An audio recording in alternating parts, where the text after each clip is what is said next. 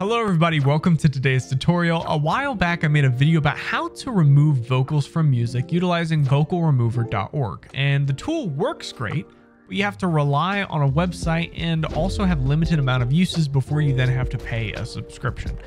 Well, today I'm excited to introduce to you an incredible tool that isolates vocals from any song even better than vocalremover.org. And it's also 100% free and runs on your machine, giving you the freedom to remix, create karaoke tracks, all locally on your machine. Let's get started. And this tool is called Ultimate Vocal Remover. And to download, first head over to the Ultimate Vocal Remover website. The URL is ultimatevocalremover.com.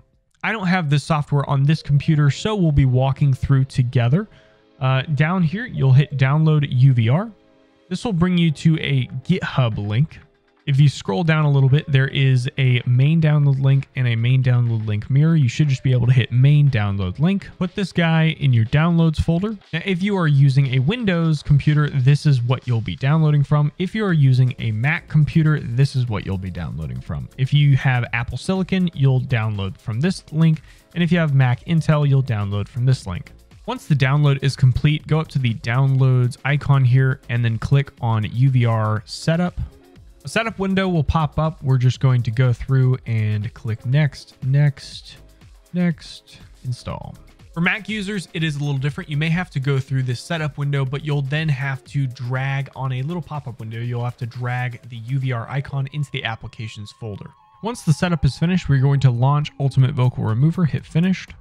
Now, the GUI for Ultimate Vocal Remover 5 is very simple. You essentially just select an input file, select an output folder, and then you would decide what you want down here. Now, the first thing we're going to do is download a model that I know works really well for removing vocals from music. So you're going to hit choose model. There is a model that comes with it, but we are going to download more models.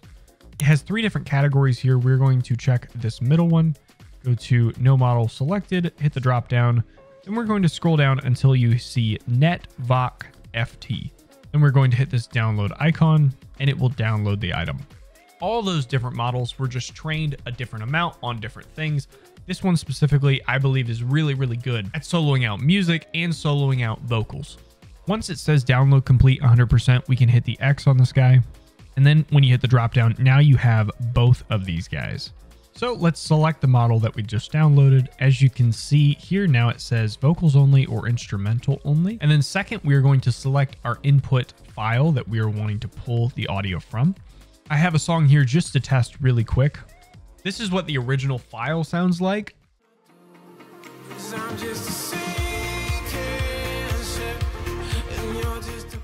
I selected the song for the input. For the output, I'm just going to throw it back into the downloads folder. For these middle options here, you don't have to change anything. The only thing that we need to decide is if we want vocals only or if we want instrumental only. I'm going to say vocals only and then hit start processing. Once the process is complete, it'll say down here at the bottom, process complete, time elapsed. This took 3 minutes and 29 seconds. To check it, I'm going to go back into the folder. And then as you can see, it says Vanzi Survive Vocals. Let's listen to it. Told you to walk away. That was my first and last mistake. I'm blue without your faith, but what can I do? 'Cause I'm just a sinking ship. As you can see, it did a great job, and we can also click on instrumental only and hit start processing. All right, let's take a listen to this one too.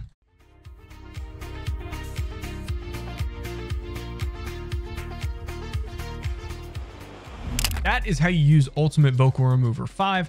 If you guys enjoyed this video, please leave a like, comment, and subscribe, and I'll see you guys in the next tutorial.